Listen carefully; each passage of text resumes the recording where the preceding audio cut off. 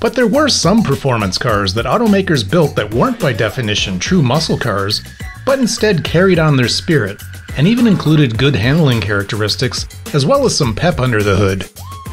In this video, we take a look at performance cars from the 1980s that you might have forgotten about, or maybe didn't even know existed. These are in no particular order, so let's spend a few minutes going back to the automotive world of the 1980s to see what that decade had to offer.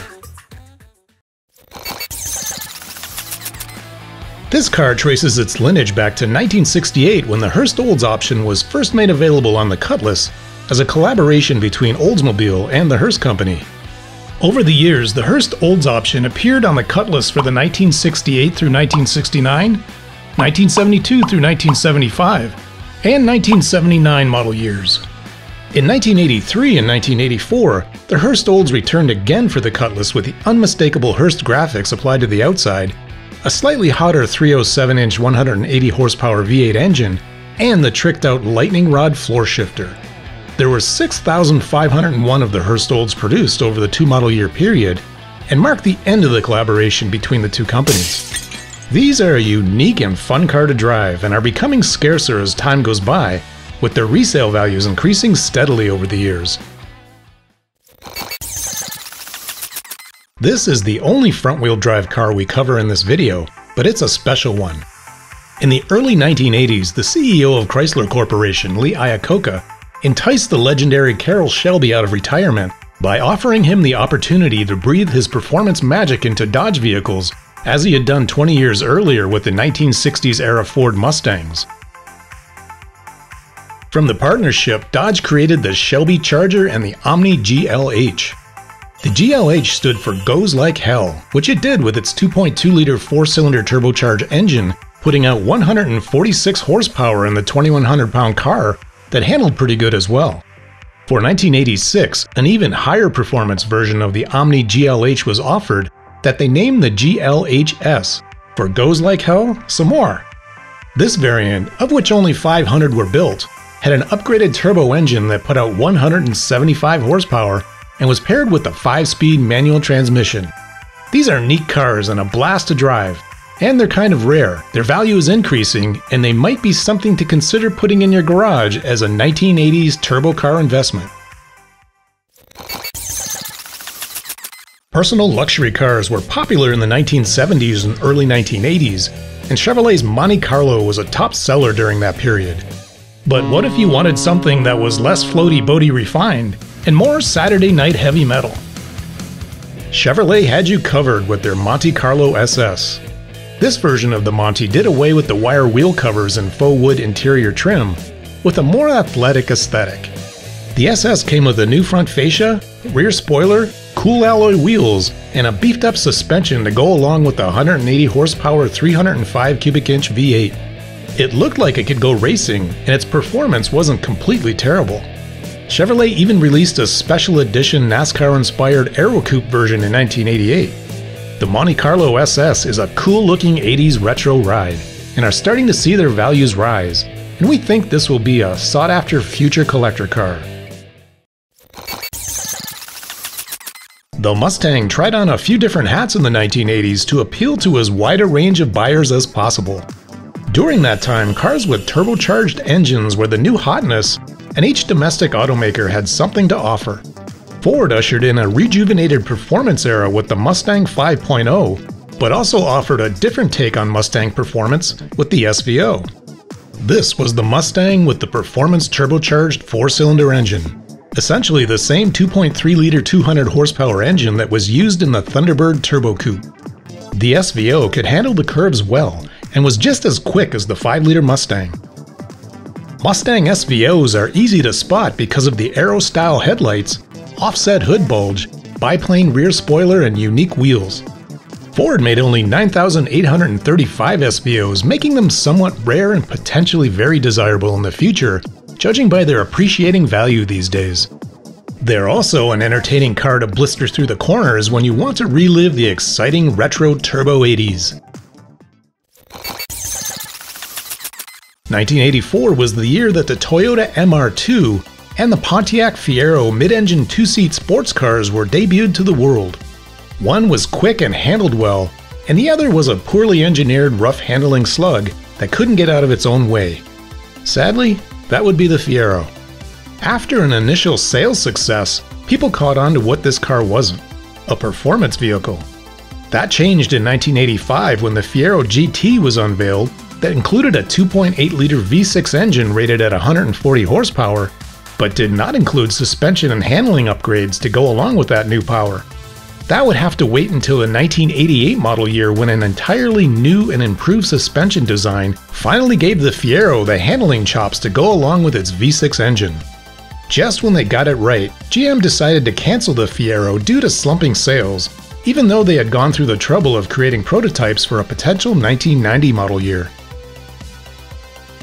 The 1988 Fiero GT with the WS6 suspension package is the one you want to take on a mid-engine satisfying drive, as it represented the pinnacle of the Fiero line, where Pontiac had finally sorted the car out to make it what it should have been in the first place, before pulling the plug on the program. This next one was the sleeper car of the 1980s. It looked like it was designed with only a ruler, and applied the formula of creating a factory muscle car by cramming a performance engine into a rear-wheel drive mid-sized body. That's exactly what Ford did in 1984 when they released the Ford LTD LX with the 5.0-liter V8 from the Mustang beneath its plain Jane hood. The car included some handling upgrades, blacked-out trim, sporty cast aluminum wheels, and dual exhaust.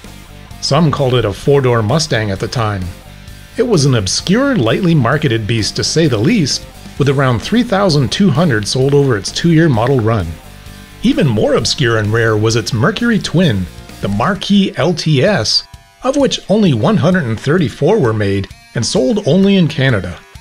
The LTD LX, however, still comes up for sale every now and then, with prices rising due to its rarity and novelty. If you love driving understated, forgotten performance cars, this is the one for you. Pontiac produced this NASCAR-inspired Grand Prix variant with quirky styling to satisfy homologation requirements so it could be more competitive with the Ford Thunderbird of the mid-1980s. They called it the 2+2, and it differentiated from the ordinary Grand Prix styling by including a massive bubble-shaped rear backlight, an aerodynamic front fascia, and a fiberglass shortened trunk lid with an integrated deck spoiler. The changes did help it on the oval speedways by minimizing aero drag and helping to keep the rear end planted in the turns. They made only 1,225 of these over its one model year period, ensuring their rarity and future desirability. As time passes, their resale values are increasing, so maybe an Aero Prix might be a primo opportunity to score an example of mid-1980s NASCAR-related weirdness. Motor Trend's Car of the Year for 1989 was the newly redesigned Thunderbird's performance version, the Super Coupe.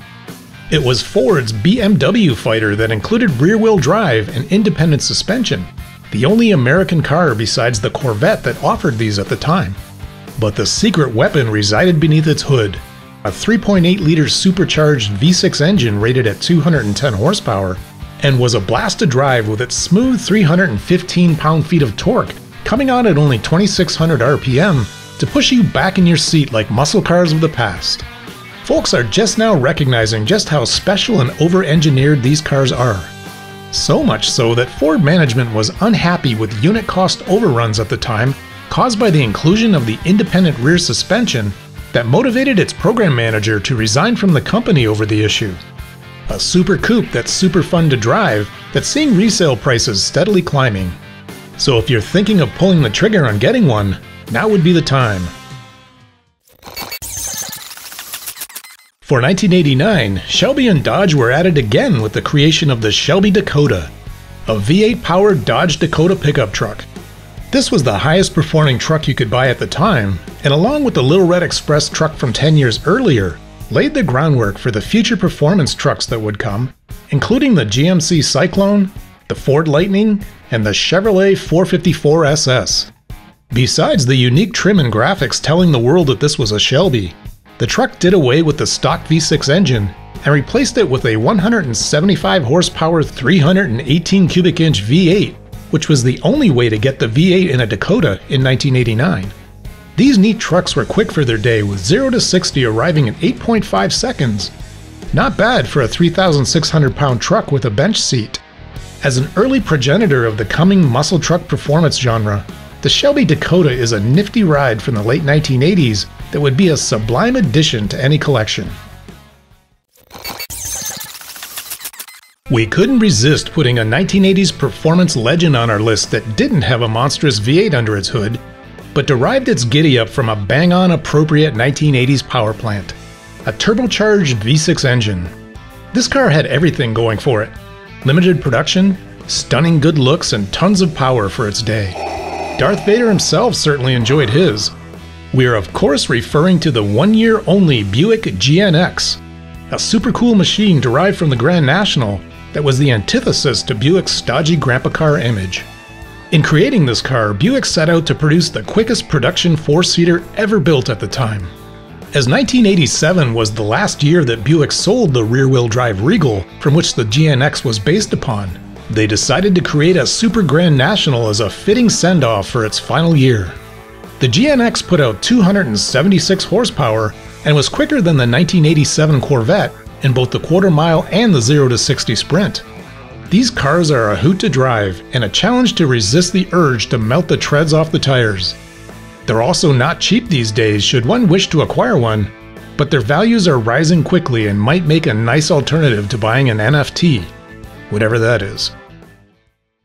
And those are our nominees for some of the coolest performance cars from the 1980s that have rapidly become or are becoming desirable collector cars.